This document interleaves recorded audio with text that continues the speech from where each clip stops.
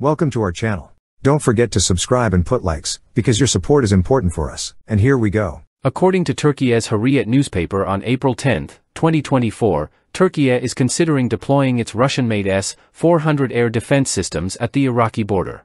This move, if realized, would mark the first operational use of these systems since their acquisition in 2019. The deployment is seen as a response to recent regional threats, particularly Iranian missile strikes, and could further strain Türkiye's relations with NATO allies. The S-400 Triumph missile system, also known as the SA-21 Growler in NATO terminology, is a long-range air defense system developed and produced by Almaz-Antey.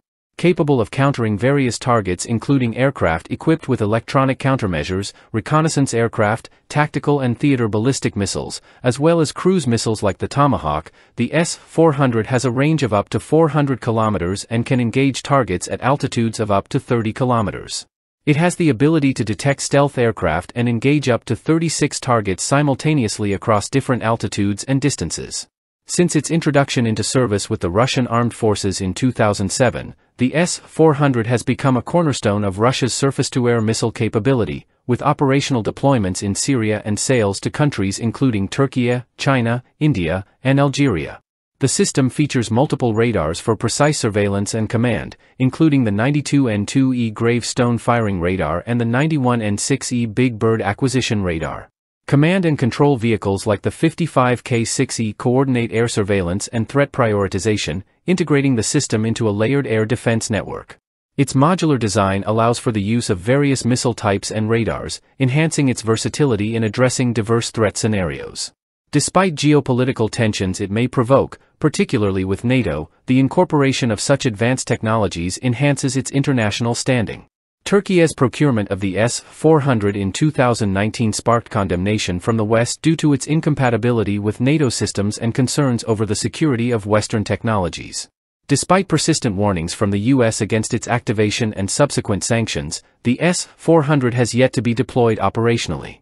Türkiye's current decision to deploy the S-400 is reportedly aimed at defending against drones and potential ballistic threats from Iran, which has recently launched significant attacks on Israel.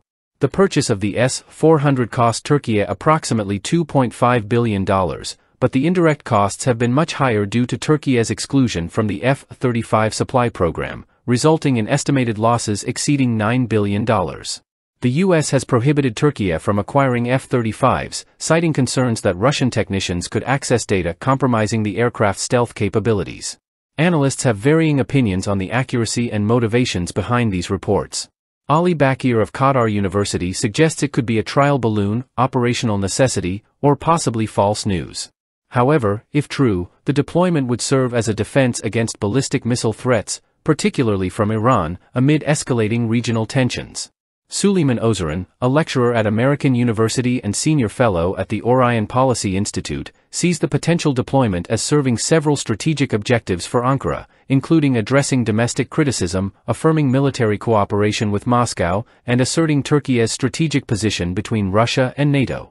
Although then-acting Deputy Secretary of State Victoria Nuland hinted at the possibility of reinstating Türkiye into the F-35 program if the S-400 issue were resolved, the continued presence of the S-400 remains a significant point of contention with the United States. Decisions regarding the S-400 acquisition have placed Türkiye in a delicate position, requiring a potential realignment towards a stronger alliance with NATO, despite initial efforts to distance itself from the alliance. This development underscores the complex diplomatic challenges Türkiye faces in balancing its relations with NATO and strategic partners like Russia. That's all for now. See you later.